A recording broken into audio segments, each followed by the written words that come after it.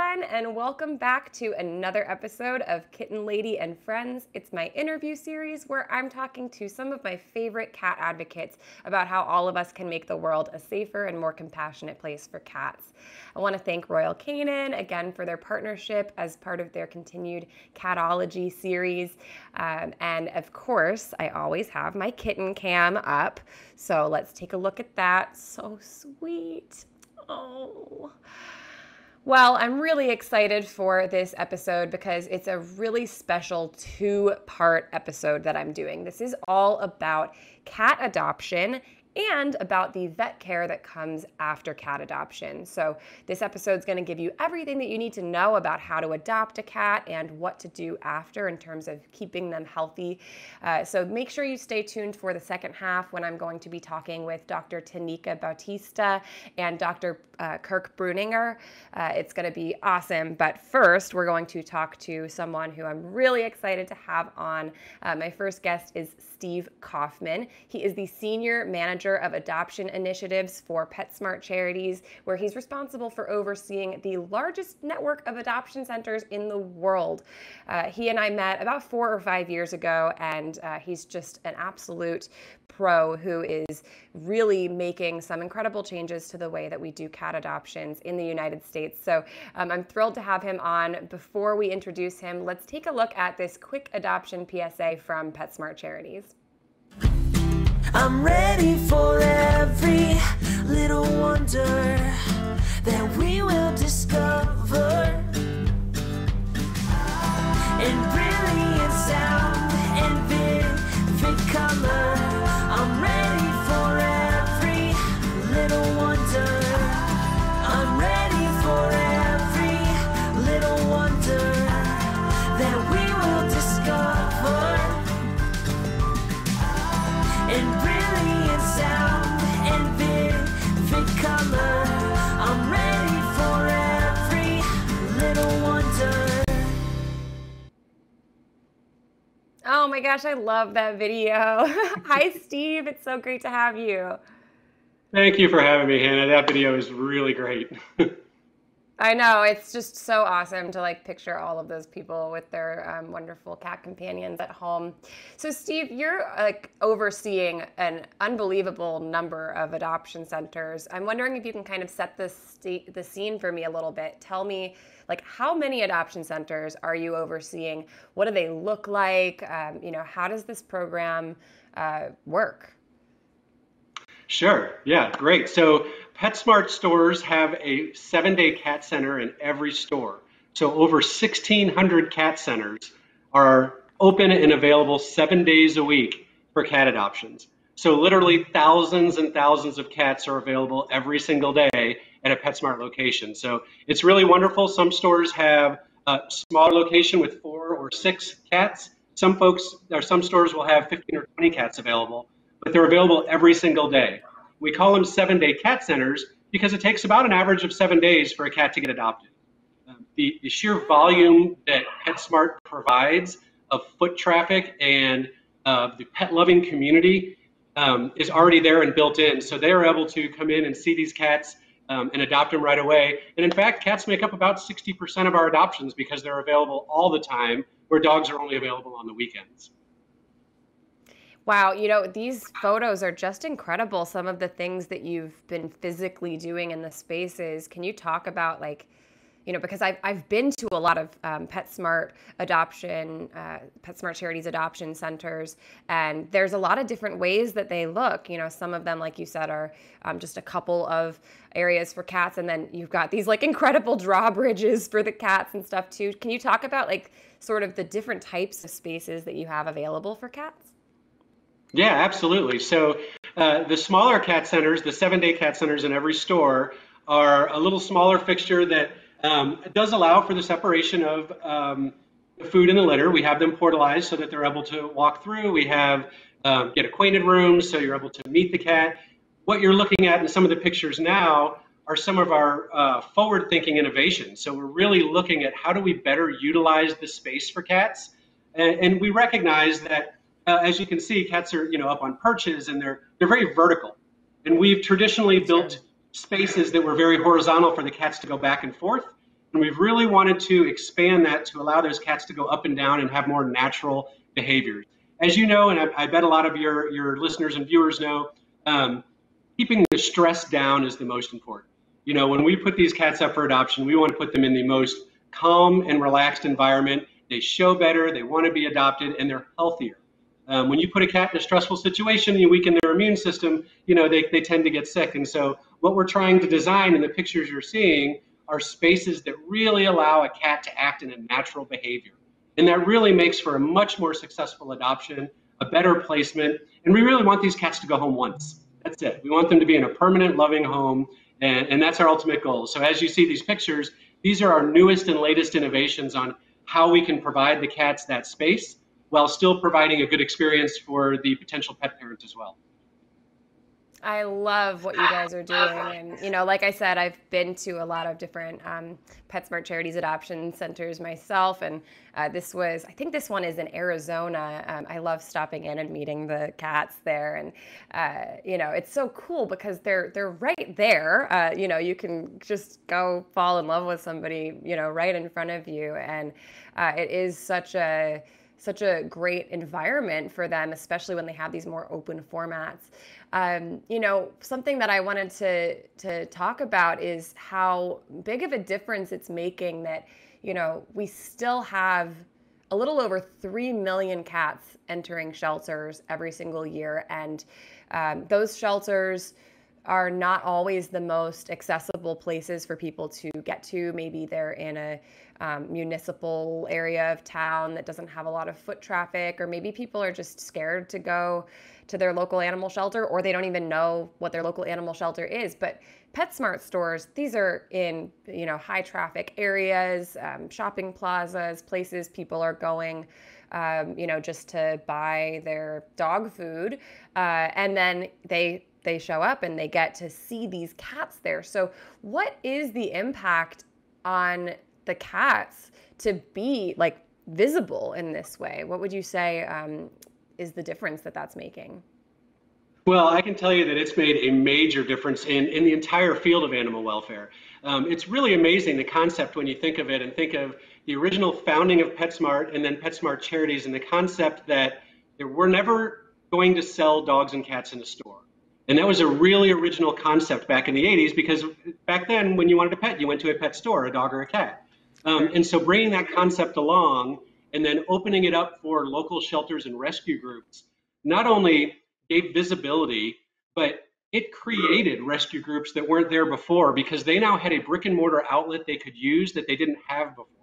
So truly, this completely altruistic movement, this idea that let's just give this space to the local animal rescue groups that need it, launched such a massive change in animal welfare. Retail adoptions are now a norm. You know, over 1 million adoptions a year take place in retail environments, over 650,000 of those just in PetSmart stores alone. So that's game-changing numbers. These are not small numbers, and it's that economy of scale that allows us to really make a dent in that cat overpopulation issue. We're still struggling. We have gained some grounds on dog overpopulation, but as you know, with cat overpopulation, it's still a struggle. So having the availability to show these animals to the pet-loving community, the average PetSmart will see over 1,000 customers on a Saturday. The average shelter, I can tell you from running shelters, does not.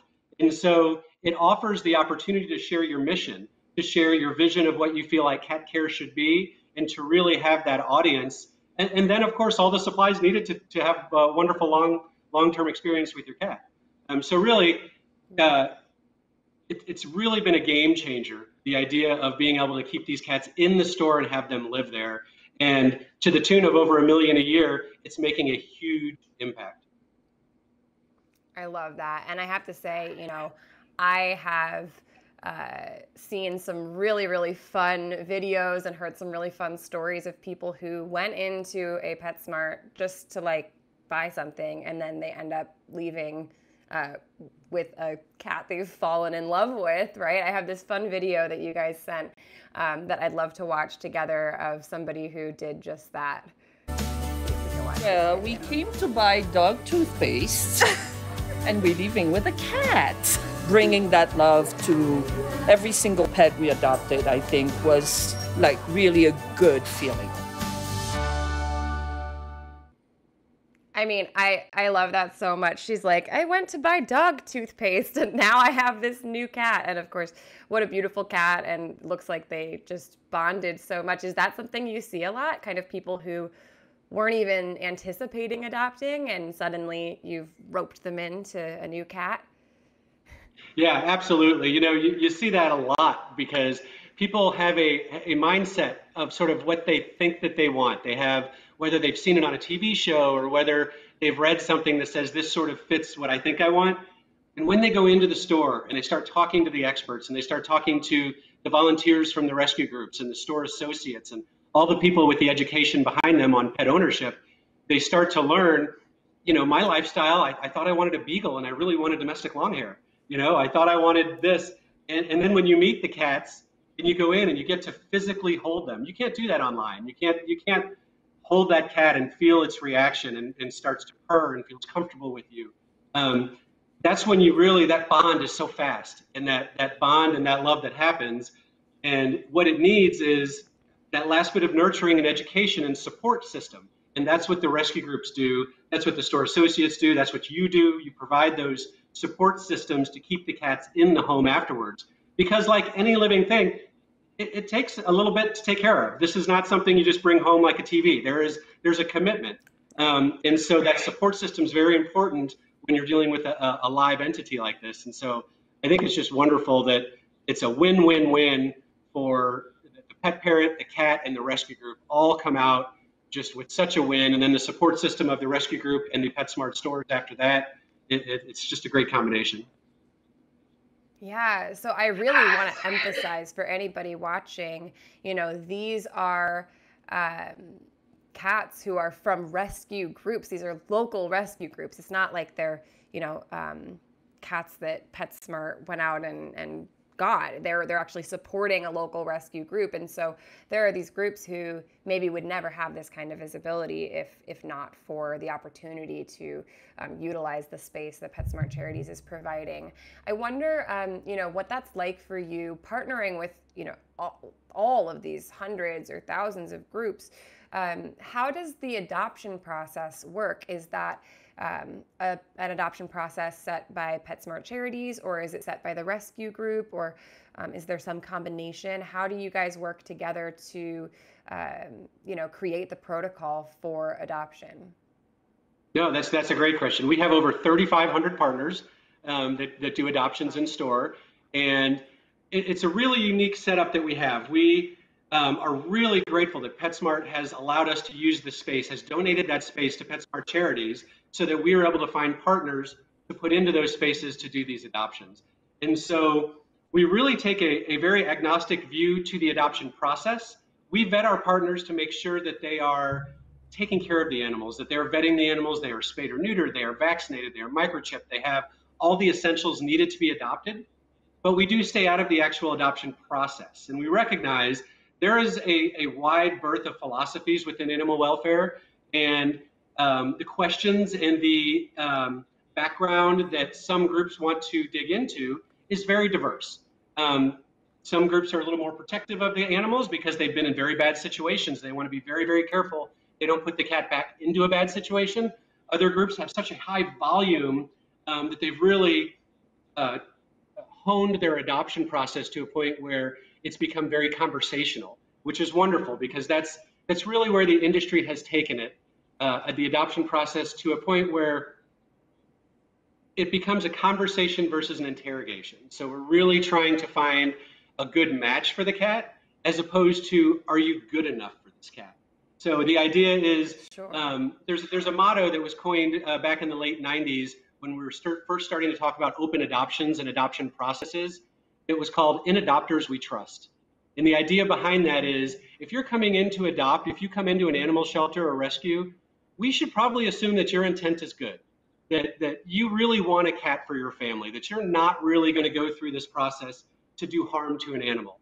And if we go into the process with that mindset, then it changes the whole adoption process from trying to protect the cat from that person to finding out what it needs to make that a permanent relationship.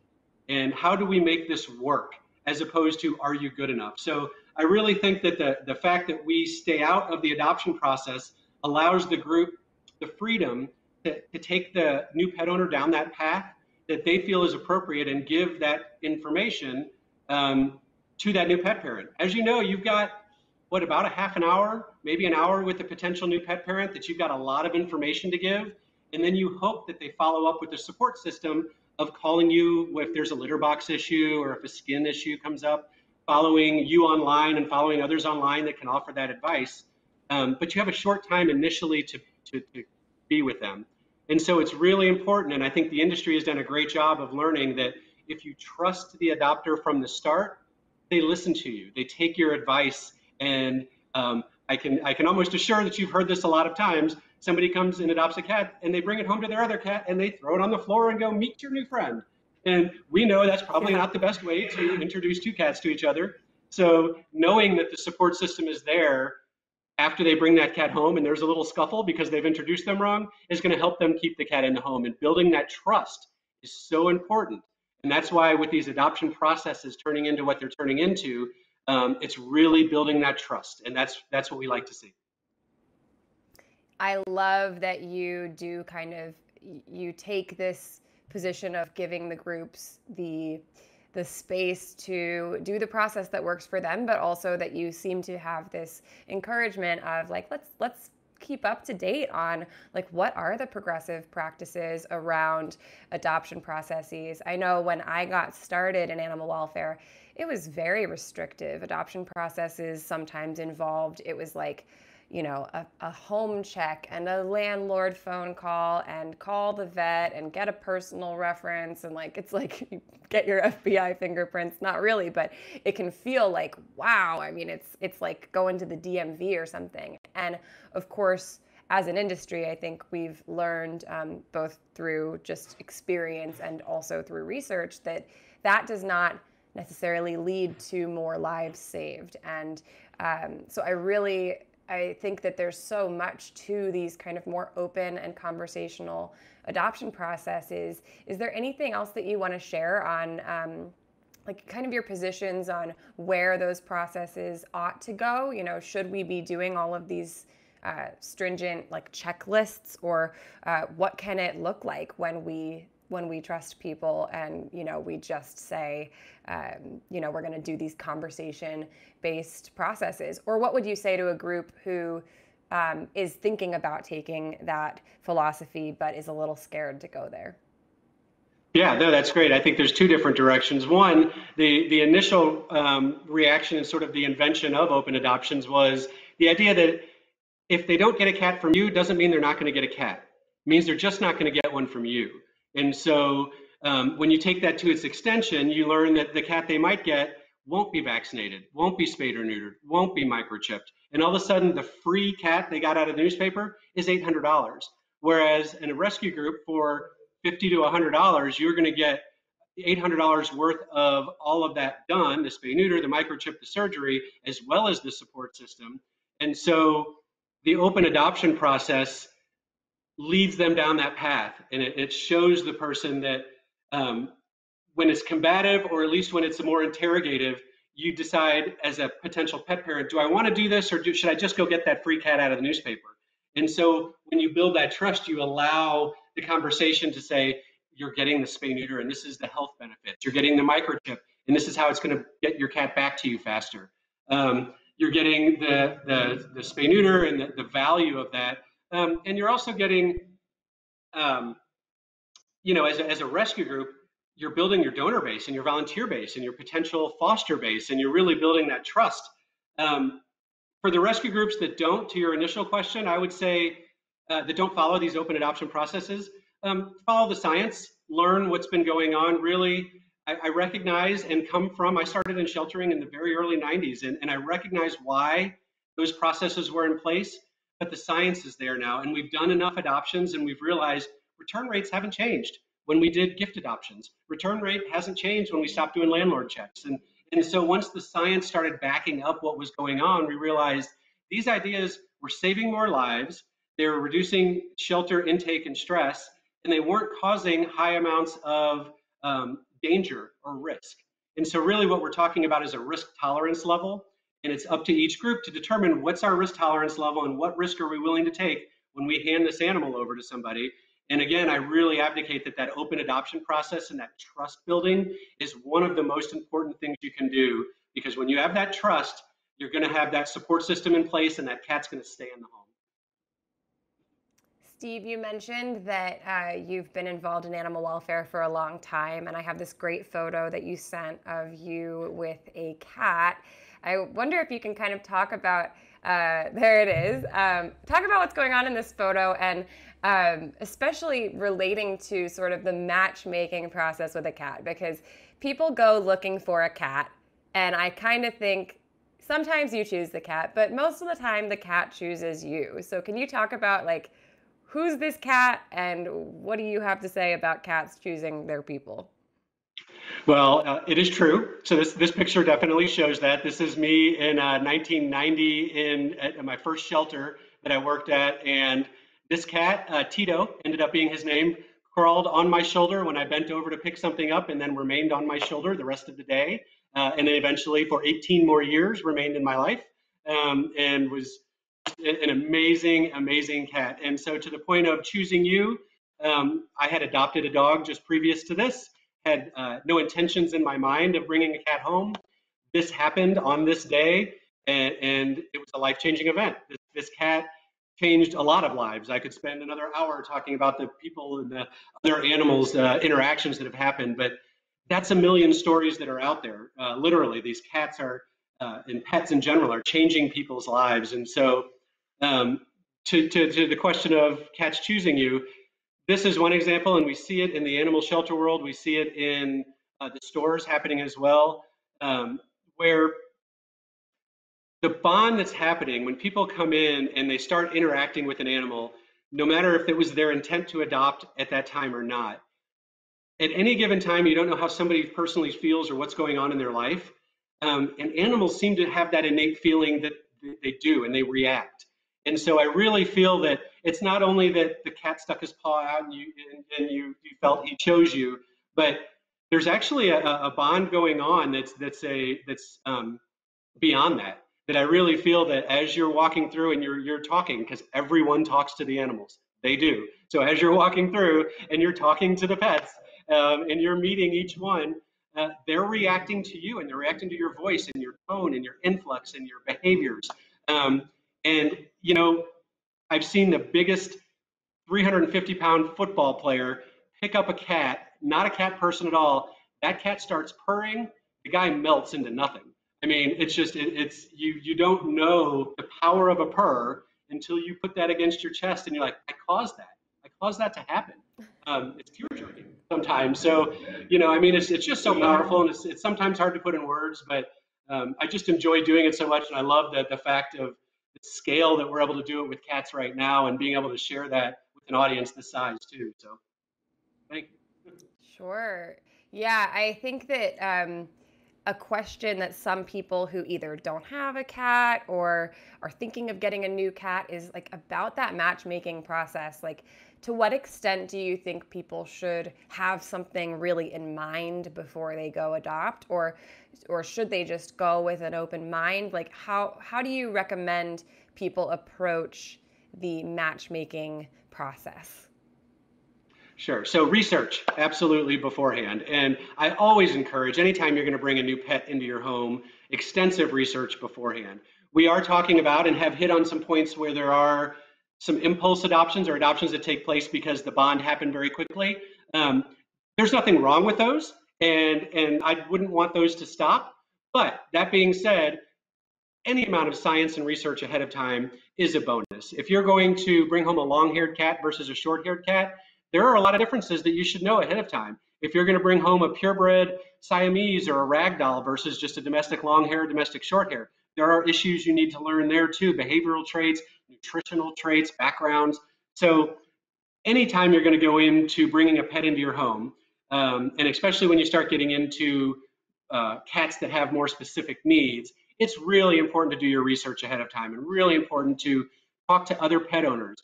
talk to cat professionals like yourselves and others that have resources online. Go into the stores. PetSmart associates are well versed in cats. Volunteers and shelter personnel are on site. They're well versed in cat behaviors. Um, anything you can learn ahead of time before you come in is wonderful. And if you've learned all that ahead of time and you did all your research on, say, a Basset Hound, and you walk in and find a Siamese that steals your heart, adopt the Siamese. Take it home. So I'm not advocating that you ignore it. I'm just saying that all the research helps. And if you don't have time for that research, be sure immediately to reach out afterwards, because the support is there. And that is what we found the biggest hindrance to pet ownership, or the reason for relinquishment, is those lack of access to those resources. And so we want to make sure with the broadest audience possible that those resources are available. The stores provide them, the rescue groups, you provide them. Be sure to reach out before you decide to give up on a pet, because there are a lot of professionals that want to help you. Sure. Well, we have this great little clip I want to show of two cats that were adopted from a Petsmart Charities adoption center. Their names were Crunch and Moose, and these were some bonded cats, which is something that I just love when people adopt a bonded pair. So let's watch this quick clip of Crunch and Moose finding their forever family.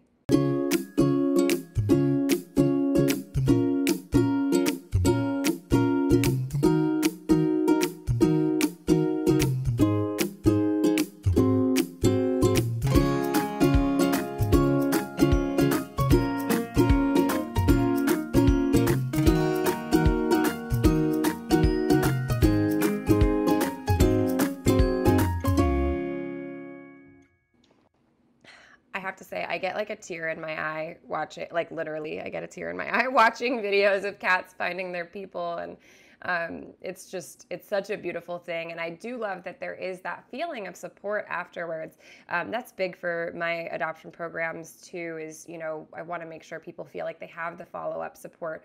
Is there anything in place in terms of like continued training or supplies or access to education that PetSmart Charities does for their people who adopt from their rescue groups? What other supports are in place?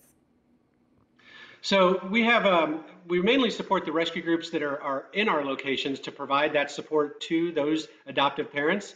And we have a wide variety of grant categories where the donations given by the customers go to support the education programs that those agencies provide. So we recognize that there are a lot of barriers to access to veterinary care. There are barriers to keeping the pet in the home during struggling times. And so we have grant categories that specifically address those issues, and we have them for rescues and shelters as well to build their educational systems and their programs so that they can provide that post-adoption support. So the stores can provide, the PetSmart stores can provide the products and the things needed to keep that cat healthy throughout its lifetime, but the emotional support and the nutrition or the behavioral support really can be provided by those rescue groups and those partners. But this is a really good time to recognize that the reason that support is available is because those customers that come into PetSmart that leave $1 or $2 at the register make that impact. Millions of dollars, $40 million that we gave away last year was given away because of those $1 and $2 donations by those customers. And that's why it's so wonderful to do these types of interviews, to really show, look at the impact your dollar did. That $1 you gave resulted in over 650,000 lives changed last year. Those are homes that brought a pet home that are forever changed because they brought that pet home because you decided to leave $1 at the register. That's how powerful that is. And so any amount that the customer leaves when they come in goes to support the very questions you ask, is that how do we keep the pets in the home? How do we offer those support systems? It's $1 at a time, it's $2 at a time. And it just cannot thank those customers enough that come in to help us provide those support systems for you and all the other pet parents. I love that. And it's such an easy thing to do. It's like the click of a button, makes no big difference to, you know, if I'm donating $1, $2, $5 when I'm buying my cat litter from a PetSmart. You know, I think that before I met you and before I really knew, you know, your whole team, I didn't realize all of the different types of programs that you guys do, because it's not just the adoption centers. And like you said, there are the adoption centers, that's one thing, but there's also all of this additional support that you guys are doing for the rescue groups that you partner with. And I know that right now is a really challenging time, obviously, for everyone, and certainly for rescue groups. I'm wondering if you can talk a little bit about, like, how has the COVID-19 pandemic impacted your partner groups? How has it impacted your adoption centers? And what is Petsmart Charities doing to, kind of step up during this difficult time?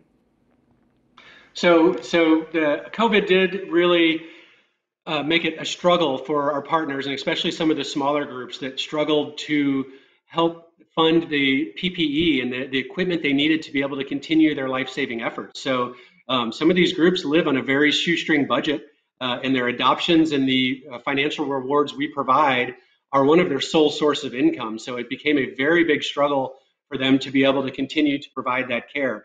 I will say that as a country, we really stepped up in the foster category, and we really did see the pet-loving community step up and help foster a lot of these animals that were in shelters that didn't have the visibility anymore. And so PetSmart Charities, as soon as the quarantine started getting put into place, immediately committed up to $1 million to these rescue groups, specifically to address the COVID-19 issues that they were running into. And so that meant addressing the things they needed to be able to provide the pets the care, as well as the support systems for those that got infected by the virus and couldn't care for their pets, but wanted their pets back. And so that's one of the keys for us, is how do we keep the pet in the home, even during struggling times, because relinquishment is breaking up the family, and a pet is part of the family, and we don't want to do that. So we want to be able to provide those support systems. And for us, a lot of times that means providing financial support to the rescue groups and the animal shelters that create programs that allow them to keep the pets in the home, and to create foster programs so that if you were to get sick, you could give your animals to one of these professionals and they would be able to hold it for you until you got better. And that doesn't just mean COVID. That could be temporary hospitalization. That could be military deployment. There's a lot of reasons you might need to be separated from your pet. In the past, that might meant relinquishing ownership. It doesn't have to be that way. The pet is part of the family. And through the donations that are given to us through the customers, and that we are able to put back into this programming, we are able to start creating ways to keep these pets in the home. One thing that I've been really proud of PetSmart and PetSmart Charities for is we try to stay right on the edge of innovation. We try to stay just ahead of where the industry is and where it's going. And it's because we have this national view of everything going on in the animal shelter and rescue community. And so this type of programming that we've moved into over the last 3 or 4 years is really to address these issues that are becoming very, very visible right now, which is people experiencing homelessness, people experiencing temporary separation from their pets, or financial difficulties that might make them give up their pet, or in the worst case scenario, economic euthanasia, and have to get pet because they feel like they can't fix a broken leg or an injury that has happened. And so to be able to provide funds for those shelters to fix the pet rather than have such a negative outcome it's what it's all about. It's what working at Charities is for. It's what the animal rescue and sheltering community is moving into appropriately, because that is where the country needs us right now. And so we really want to stay ahead of that and provide all those resources as best we can to continue to stay innovative in this space. I absolutely agree, and I'm so grateful that you're in the position that you're in, because you have the background of working in the shelters and with the rescue groups, but then you do have this, big kind of national perspective. And that's, exactly the world that I love occupying too, is being able to, know what it takes to do the work on the ground, but also to be able to see what's going on from like a bird's eye view and to see the direction that our country needs to go into. And I'm just so grateful for the work that you do and that Petsmart Charities does. I do end all of my conversations with a would you rather question. So I have one for you. It's a very silly question, and don't take it too seriously. But it's about adoptions. So this is my would you rather question for you. All things, considered, obviously I know that you are into open adoptions and you would adopt to anybody, but if you had a foster cat who you were going to adopt to somebody, would you rather adopt a cat to Superman or to Batman? Who do you think would be, or if you would adopt to both, what do you think would be a perk of being a cat adopted by Superman or Batman? Who would you adopt to? Going to Batman would have more fun because all those webs create a lot of things to play with there. So as far as the cat activity, I think the cat would enjoy being with Batman. Not sure how cats feel about flying, so I don't know if the Superman side, that could be a little tricky. I think that both of them would end up taking the cape and being the superhero and making the other one stay at home, and then they would go out and solve the crimes most likely. And probably then blame the dogs. I love that. Yeah, I love that. I was trying to think of how I would answer this one, and I'm like, I think both of them would be great adopters. I think that, Superman by day has a little bit more of like a standard lifestyle. Well, I feel like Batman has a lot of cool gadgets, so maybe some really fun tech for the cats. But of course, anybody who wants to adopt a cat, we want them to be able to make that connection. So Steve, I'm so grateful for our conversation. Where can people go to learn more about Petsmart Charities and how to get involved? Petsmartcharities.org. So go to our website if you're interested in adopting or if you're interested in volunteering with a rescue organization or even finding a pet. You can search for a pet from the website. If you're an adoption group, you can learn about the granting opportunities and you can learn about the adoption opportunities that we have available. So please go to the website, learn all about Petsmart Charities, and reach out. We have relationship managers, and they're appropriately titled for that reason. We are big into relationships. This is a people industry as well as an animal industry. And so if you have questions, call, reach out. We're happy to do it old-fashioned on the phone. We do emails as well, but we'd love to talk to you. We love to talk to people about animal welfare, and we love to talk to rescue groups and shelters about what they're doing. So please reach out, and we're happy to help. Awesome. Well, thank you so much, Steve, for all of the good work you're doing. It was really fun talking to you, and I hope you have a great day. Yes, you too. Thank you for having us. Thank you. Oh my gosh, Steve is awesome, and they do such great work over at Petsmart Charities. But I'm really excited to bring on my next guests. We're going to be talking about what happens after adoption, which is that you got to take your cat to the vet. So my next guests are Dr. Tanika Bautista. She is the Director of Veterinary Quality for Banfield Pet Hospitals, and I'm also joined by Dr. Kirk Bruninger. He is the Director of Strategic Planning for Banfield Pet Hospitals. They're doing great work to make veterinary care more accessible for cat adopters. So let's watch this quick clip about Banfield. We're here for all of the high jumping, ball chasing, catnip loving, toy swatting, zoomy running pets. For all of the kitty bays, doggy BFFs, the little cuddle bugs, the purrs, and the waggers. From the kitty sneezing to the hairballing, to the cone of shamers, to the just watching their waiters. The little puppers, growing up to be big puppers. We're here for pets and the people who love them. We're Banfield Pet Hospital. Be with us. Be here. Okay, welcome guys. Hello to Dr. Kirk and Dr. B. How's it going, guys? Hi, doing well. Hello, Hannah. Thank you for Great being to see here. Good to see you guys. So I'm really excited to chat with you guys all about veterinary care for cats. The first segment, we were talking all about adoptions, and so I wanted to start there. When you have newly adopted a cat or kittens, I know this is something that is going to resonate for you, Dr. B, because you just adopted 4 kittens. Am I right? That's an amazing amount of kittens. I feel like you must have your hands so full, literally. Look at you. Oh my gosh. You've got your hands so full, and I know your hands are full not just with playing and having fun, but also with the kind of veterinary care that comes with new kittens. So can you talk about what that's been like for you with your own kittens and, you know, with helping people with new kittens? What are the kind of standard things that you do with a new kitten in terms of veterinary medicine? Yeah, absolutely. It has been such a joy. I'm so glad that we have our kittens.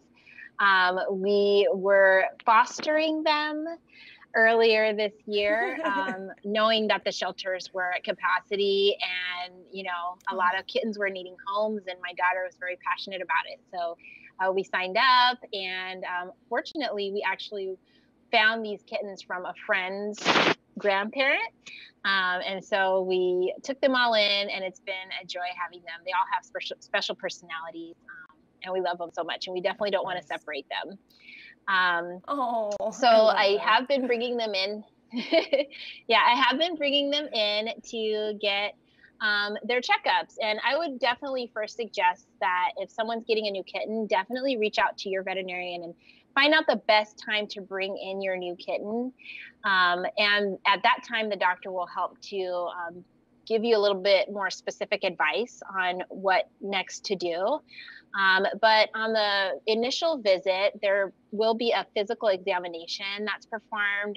There's definitely blood work involved. Also a discussion about how your pet's doing, their energy levels, their eating habits, and things like that. As far as preventive care goes, your vet will probably perform some diagnostic tests, including checking your kitty's stool sample.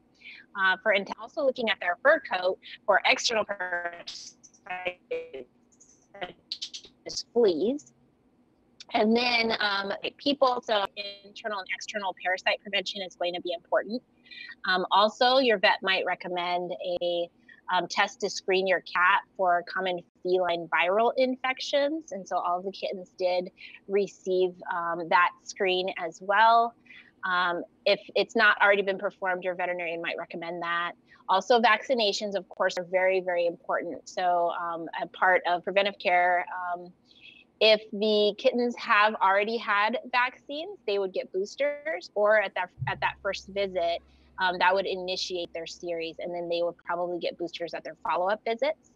And then a conversation about spaying and neutering is also going to occur. So if your cat has not yet been spayed or neutered, the vet will help you determine when the appropriate time for that is. And my kittens are actually coming up on time to get that done. And also talking about dental oral health care, helping to find ways to keep your cat's teeth and gums healthy, and also definitely behavior is another important area of preventive care. So your veterinarian can advise on the best way to keep your home safe and cat friendly as well. Wow. Well, that sounds like a lot. And I think that that's why it is so important that if you've adopted a new cat, whether it's an adult cat or a kitten or 2 or 3 or 4 kittens, you know, you definitely want to bring them in and establish that vet relationship right away, even if, of course, you think your cats are healthy, your new kittens are healthy. So important to go in because you can get all those diagnostics and you can get all of the preventative care and the education, as you mentioned. You know, what an opportunity to do everything right from the very beginning. So those kittens are so lucky to be with someone as knowledgeable as you. I love all these photos. I could look at them all day. So cute. But I want to talk to Dr. Kirk. You also have some cats at home. And of course, you know, even after a kitten's first visits, they go in and have those, early conversations, that early preventative care. There is, follow-up that you need to do with your cats, even if they seem healthy, right? And one of the things that everybody should be thinking about with their cats as time goes on is staying up to date on vaccines. I would love if you could talk about, what you do with your cats, and I would love to see your cats. And what do you do with your cats? They're so sweet.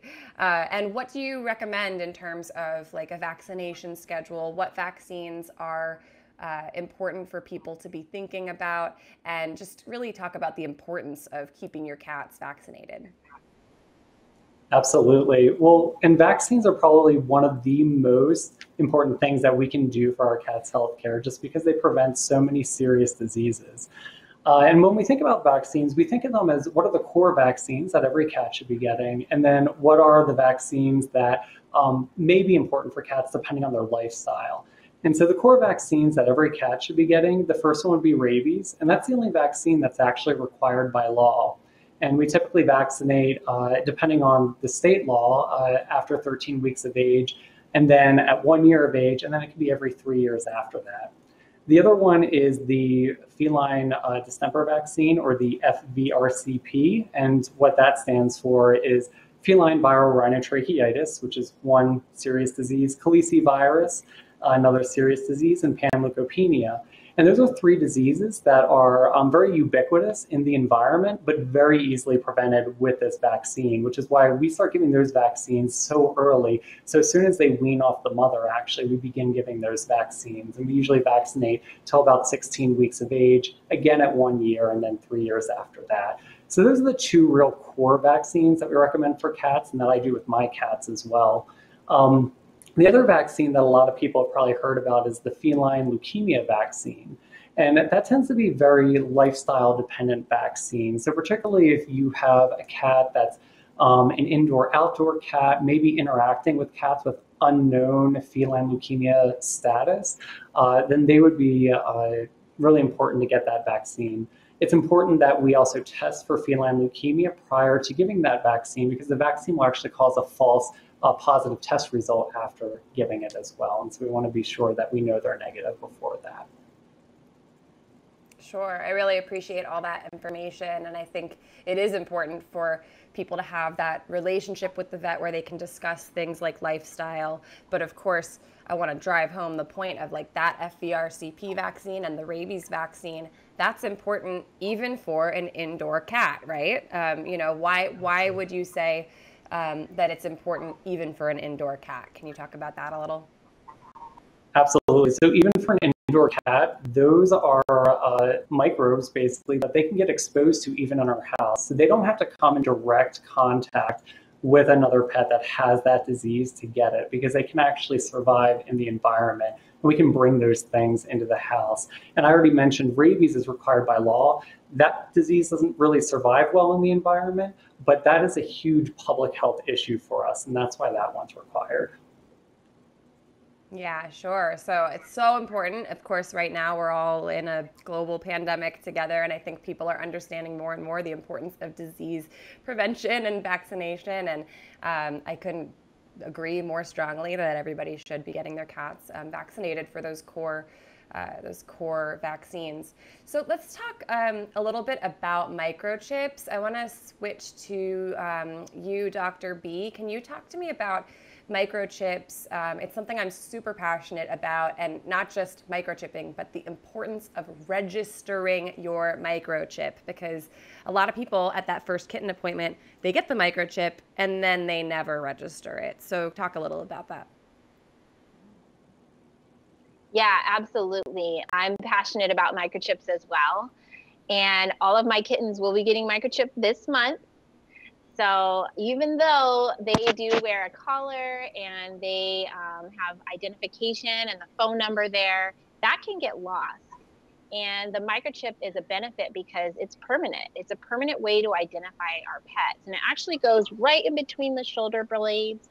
And that can be placed at the veterinary facility. And once that microchip is in place, it's really super important to keep the information up to date, the contact information for the clients and the family up to date, because if for any reason there's an unfortunate situation where the kitten is or cat is lost, or even of course for dogs, if they are lost and they are found, the most common thing that will happen when they are brought into a veterinary facility or a shelter is that they'll get scanned. And once that microchip scan is performed, it can actually be a great way to identify their family and their home.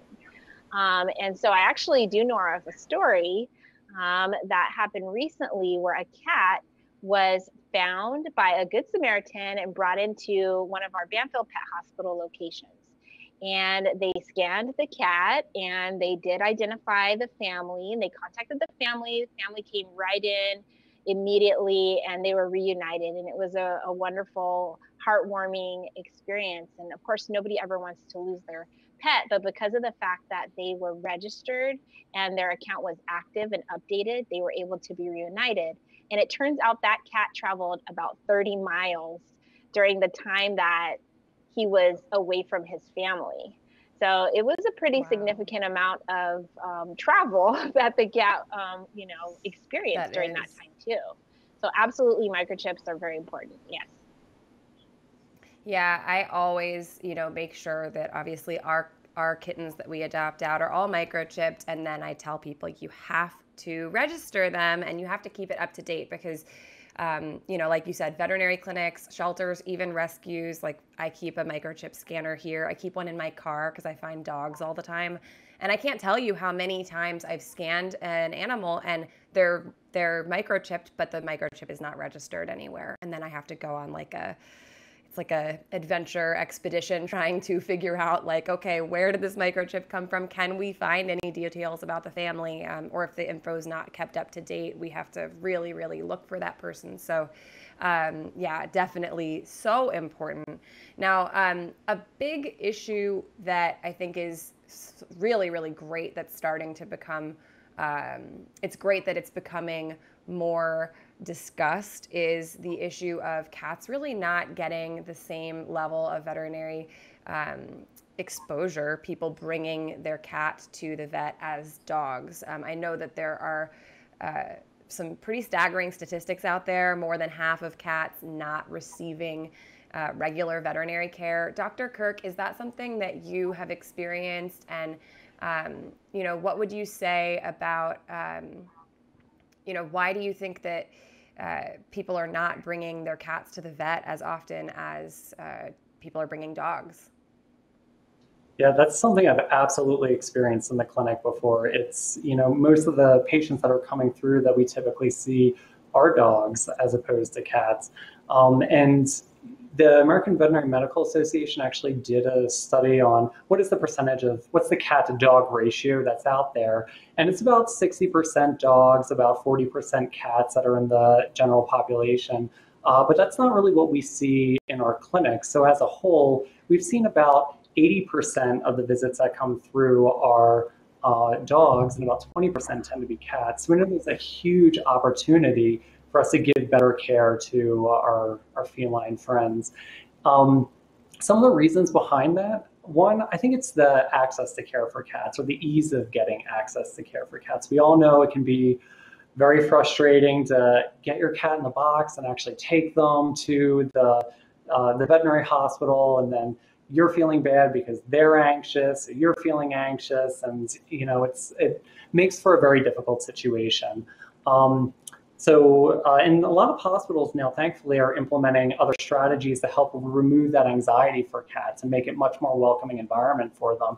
And so they do a fear-free philosophy. And so they keep cats in a quiet area, a calming environment. They use pheromone sprays to help with that calming. Even the handling practices are much more deliberate in those cases as well, really to try and give the best experience possible to cats. I think some of the other reasons we see is, one, not everybody understanding really that importance of the preventive care and how that can lead to better health lifelong for your pet. And that can play out with, as simple as just identifying parasites. we see cats all the time that come in and they say, oh, we've just been having hairballs. And then we do a fecal sample and find out, no, there were parasites there. And this is actually something we can treat and take care of and provide a better quality of life. And then I think the third reason is cats are very good about hiding a lot of their clinical signs. And so it can take a real professional to actually do a thorough physical exam, look at blood work, look at a urinalysis, understand, is there something more going on here? And so a cat may, an owner may report something as simple to us like, oh, it just seems, they've been much more tired recently or not jumping up on things as much recently. And that may signal us to say, oh, there may actually be arthritis going on here. And that's something that we can help to provide better quality of care with. Or they've been losing weight and we don't understand, we haven't changed the diet or anything like that. And there may be a dental disease that's making them not want to eat as much, or there may be some other issue going on. And so it's really important to always partner with your veterinarian whenever you see these subtle changes occur. And even if you don't see those subtle changes occur, it may be something that a veterinarian can pick up on physical exam. Sure. Yeah. Thank you. And Dr. B, do you want to add anything to that in terms of, I love what was just mentioned about how there are things that people experience with their cat that they don't see as a health problem that actually may be a sign of a health problem. Things like those physical changes or behavioral changes. One thing I hear a lot is, oh, the cat's peeing outside of the box because they hate me. That was one thing I one time experienced an adopter saying, the kitten they had adopted from me a year previous, they're urinating outside of the box because they have a behavior problem. And I said, did you go to the vet yet? Well, it turned out that kitten had an infection that needed to be treated. So, can you talk a little bit about some of the things that you see that are a big deal that maybe people don't even notice is a big deal? What should people be looking out for? Yeah, absolutely. And I really appreciate that story because that is a common one, Hannah, where cats are urinating outside of the box. And really, any time that a cat is demonstrating an abnormal behavior, something that's just not typical, we haven't seen them act this way before at home, whether it's urinating outside of the box or maybe even acting aggressive, those can be signs of a medical condition. And definitely bringing in your cat to the vet to have an assessment and just discuss the behavior and what's changed, what's different, can cue the veterinarian to maybe have some ideas about what to look for and what to rule out. So, for example, urinating outside of the box can definitely be directly a urinary tract condition involving the bladder. It could be a metabolic condition. It could be several things.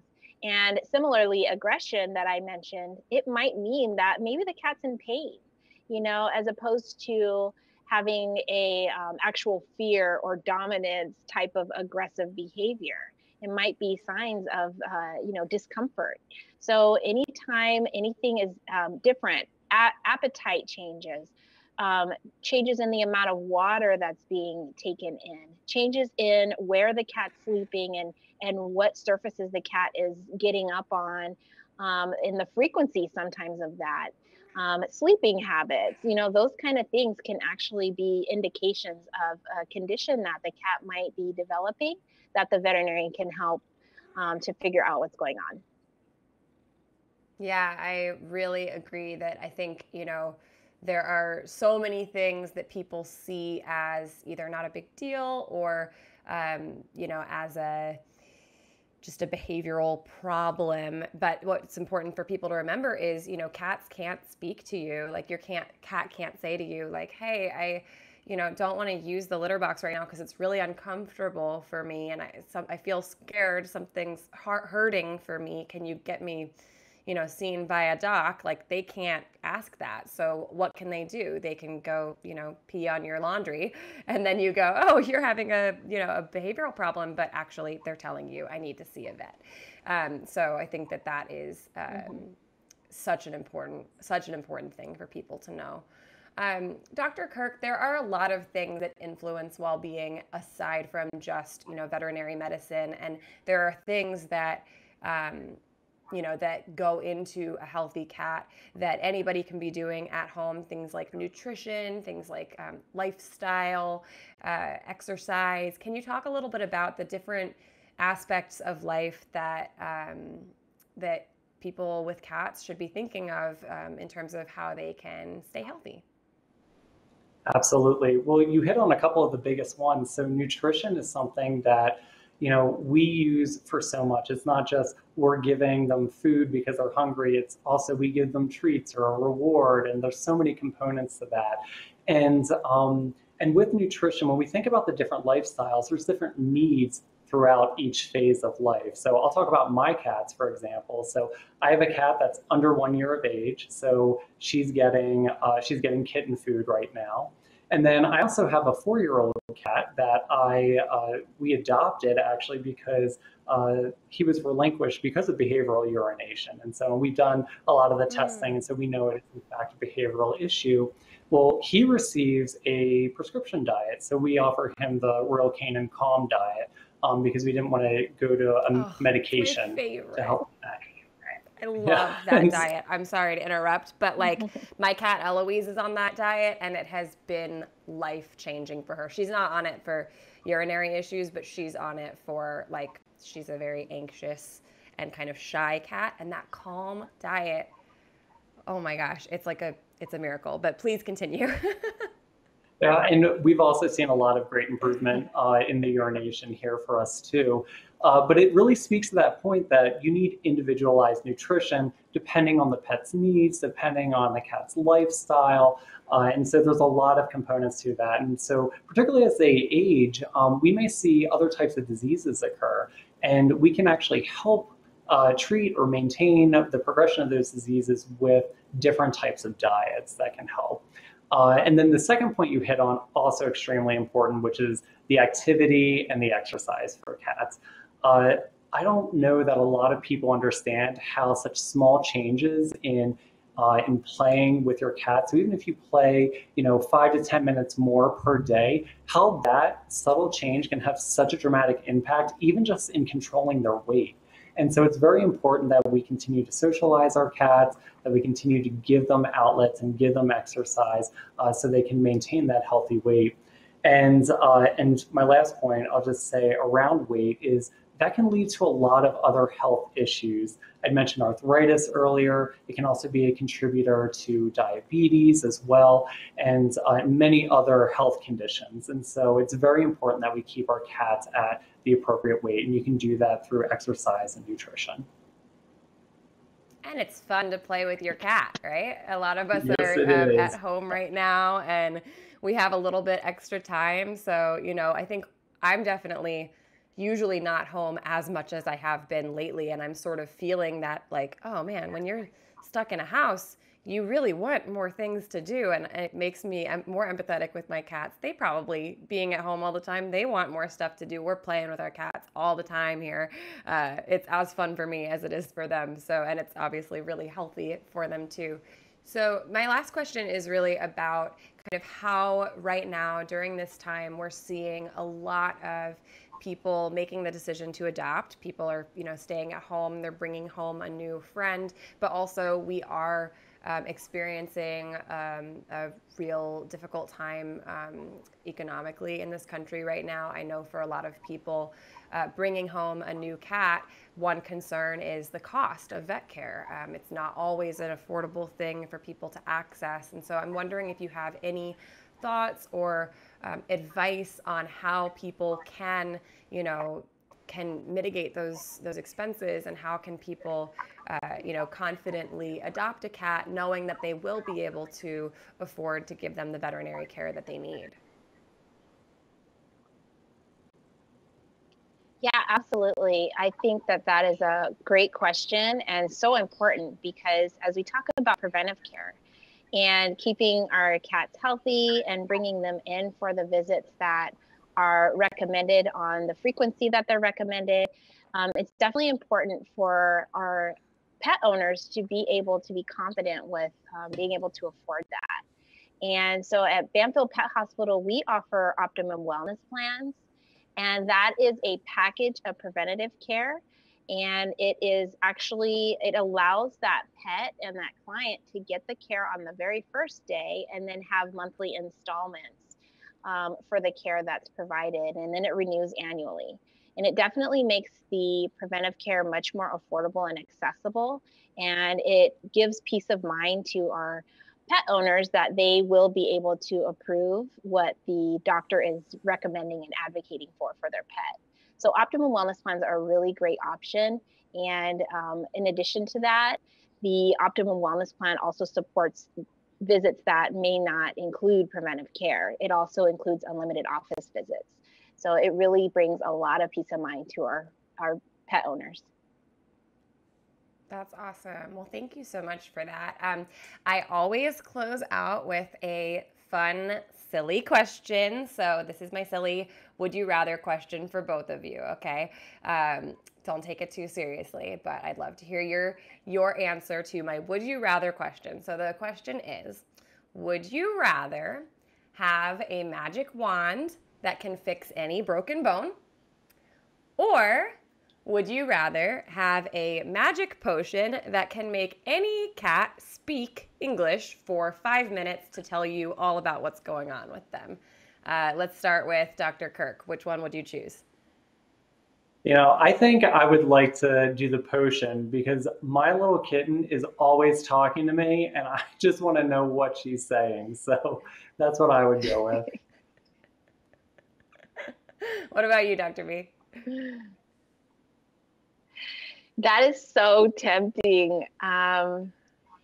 I think I would go with the magic wand because of the broken bones. I feel like if I have the power to heal that with just a swipe of a wand and reduce pain, that would be amazing. And so I would probably use that all the time.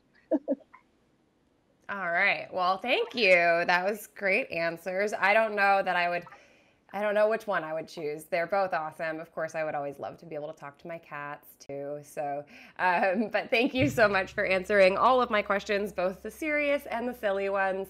Can you guys share any information about where people can go to find out more about Banfield or about the work that you guys are doing?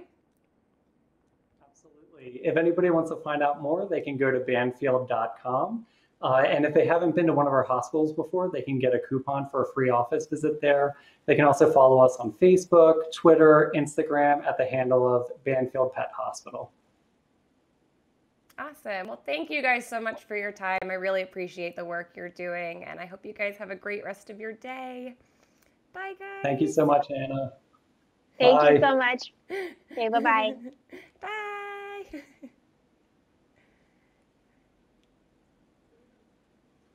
All right. Well, that was very informative. I really appreciate Dr. Kirk and Dr. B for joining me. And thank you to all of you for joining. I do want to mention that right now you can get a free vet visit from Banfield just by buying your favorite Royal Canin food at Petsmart. You can hop on to royalcanin.com/cathealth to learn more about that and all of the different ways you can get greater access to veterinary care through the Take Your Cat to the Vet campaign. And be sure to tune in next week because I have a really exciting guest. It is the amazing Sassy Walker. You might know her from the documentary The Cat Rescuers. She does really incredible work, so definitely you will not want to miss that one. So that's all for now. Stay curious, stay compassionate, and join me next week for another episode of Kitten Lady and Friends.